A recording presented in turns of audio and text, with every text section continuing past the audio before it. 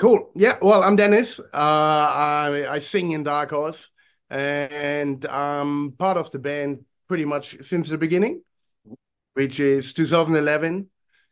Um, yeah, you know, do what I do. I'm Dale. I've been in the band since January 2024. So I'm the oldest and also youngest member of the band. Very good, guys. Thanks for joining us today. Cool. And we're Dark Horse. You are Like Dark Horse indeed. Dark Horse are playing at the fifth annual Metal in the Mountains to be held at Beechworth on November 30th.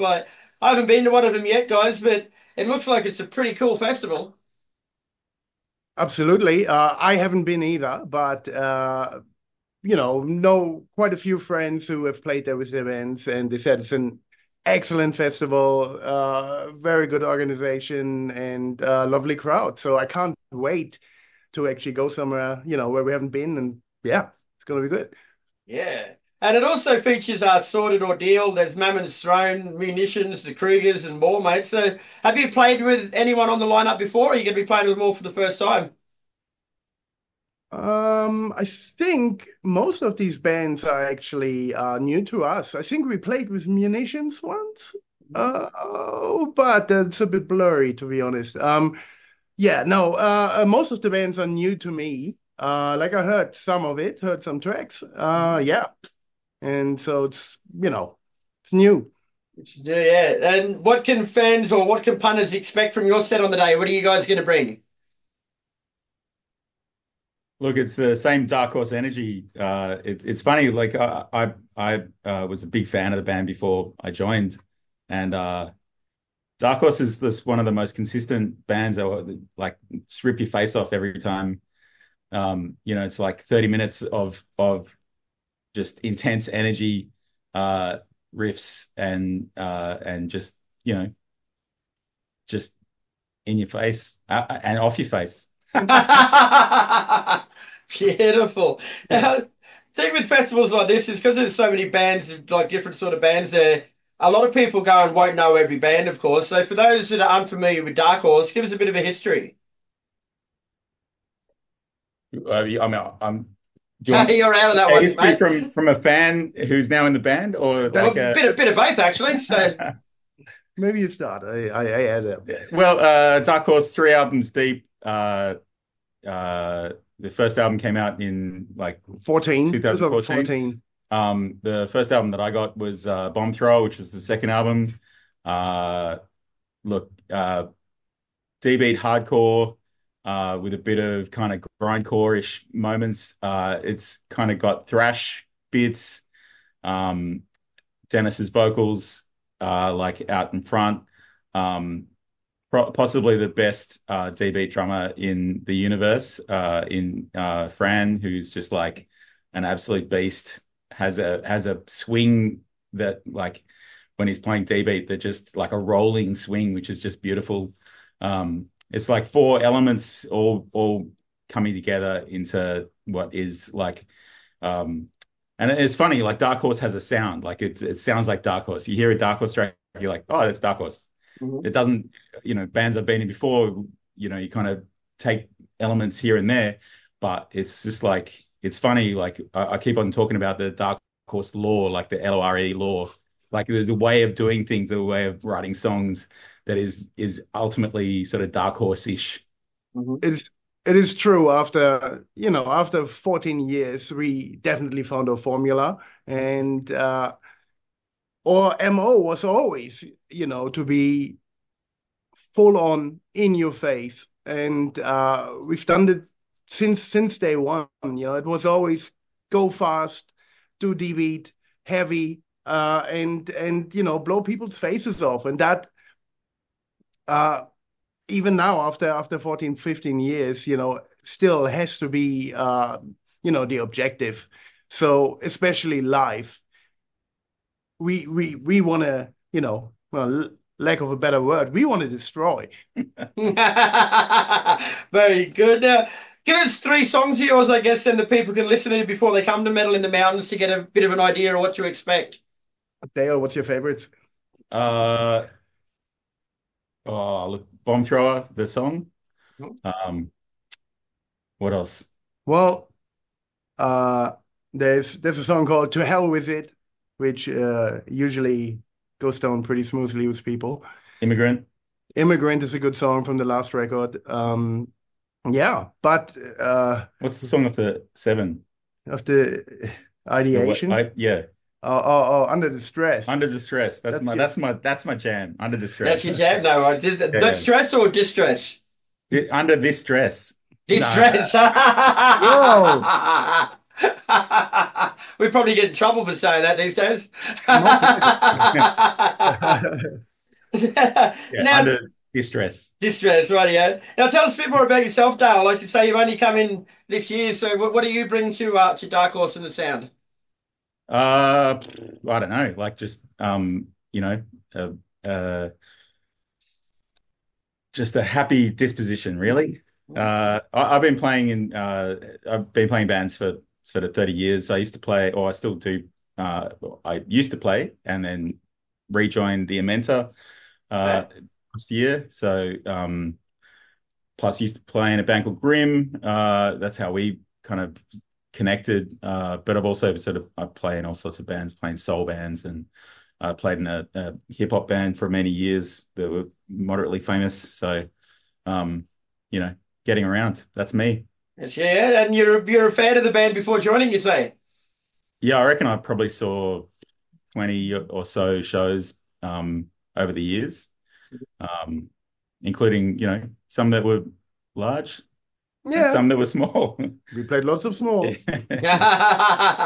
We actually did a show together with Grim, my band, and Dark Horse we were just talking about it at a venue in Sydney, just out of COVID, when I think it was 12 or 15 seated, or 25 or It was something, during COVID, and there were bean bags for people to sit because of and it was all social distance. Yeah, Yeah, wow.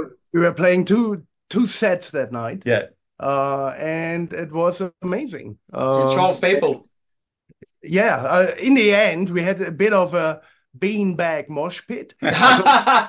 People were told they have to sit down, but they didn't want to, so they threw their beanbags, and we still got a bit of a mosh there. Yeah. That's awesome. Now, you've mentioned this a few times before, and I've never heard the term before, but what is D-beat hardcore?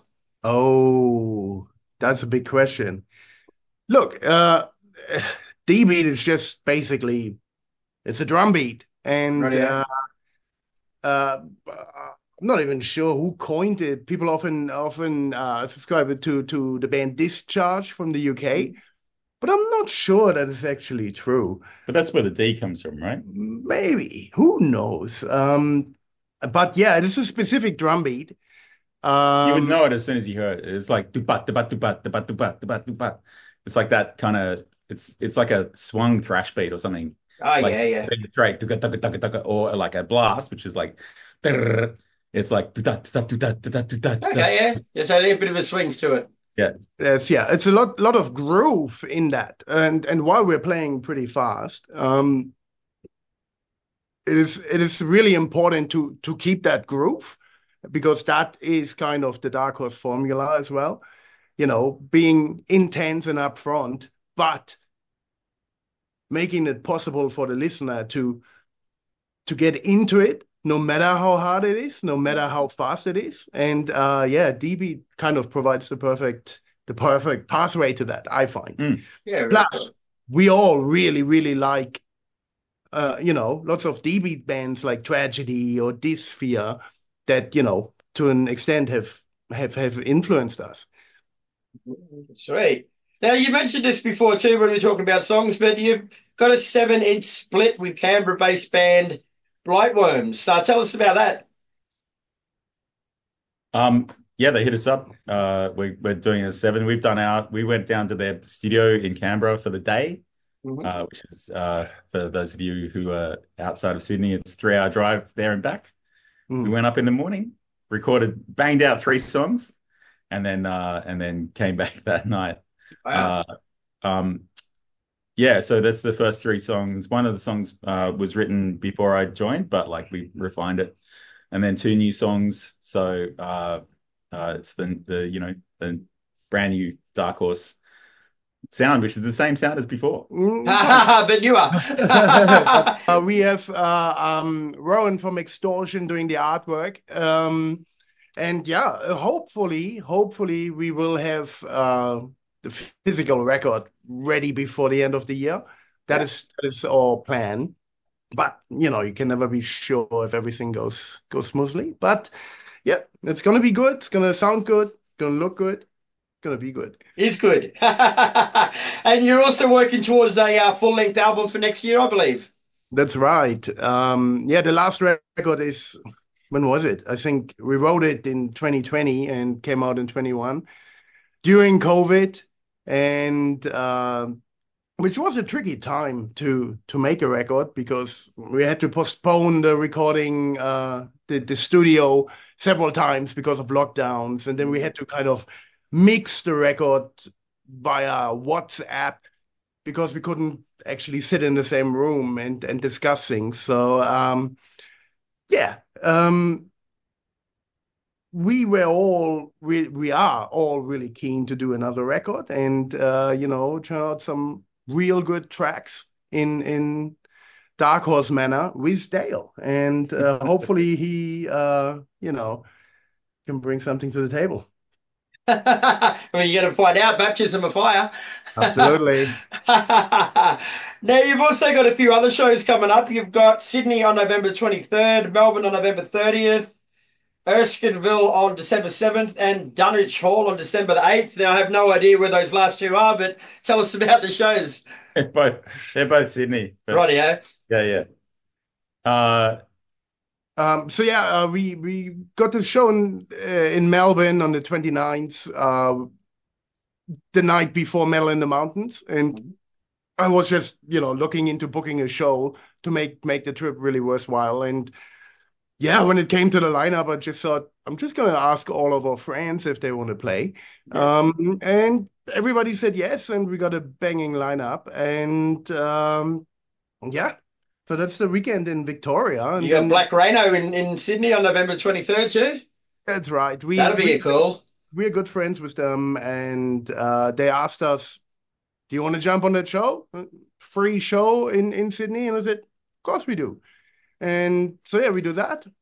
Yeah, and then the Erskineville and Dulwich Hill shows on a Saturday, Sunday with Black Jesus, and the Saturday nights with Blight Worms as well. So that was going to be a 7-inch launch, really? But hopefully, let's see how Blight Worms are still in the process of they're doing their string quartet recording again, and the horn section is next. So very cool. Where can people find out more information about these shows and get tickets? Always Instagram, Facebook, and they local shows. The show is Black Rhino. It's going to be free. Yep. The venue is not huge, so come early, but it's a free show. And yeah, the other two shows, just show up at the door and buy a ticket. Sounds good, boys. All right. Well, thanks for your time. It's been a pleasure getting to know you. Dark Horse are playing Metal in the Mountains at Beechworth on November 30th. There's also some other shows around, so check out the socials. Keep up with the boys and best of luck.